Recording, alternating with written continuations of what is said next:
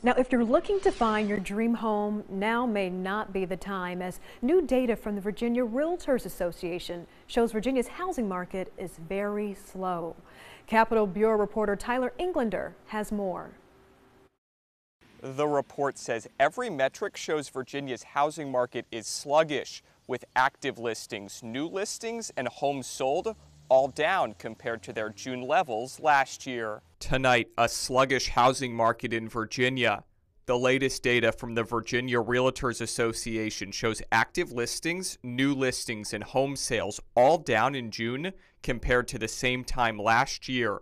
Ryan Price is Virginia Realtors chief economist. I'd say the biggest reason is the fact that there's just not a lot of inventory out there on the market. So there would be more sales if there were more homes available for sale. Price says one factor affecting the housing market is would-be sellers staying in their homes due to low mortgage rates obtained during the COVID-19 pandemic. There's really little incentive for sort of the more casual seller to lose that interest rate, that very low interest rate, and then acquire a new property at a much higher interest rate. Despite the slowdown in sales, prices aren't plummeting, something Price says is unusual when the market cools. There's really a pent-up demand, and there's not enough homes to meet that demand.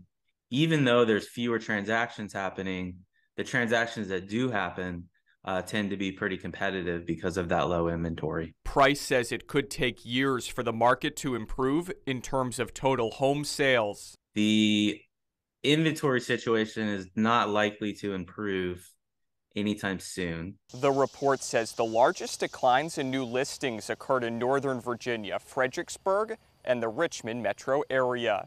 In Richmond, I'm Tyler Englander.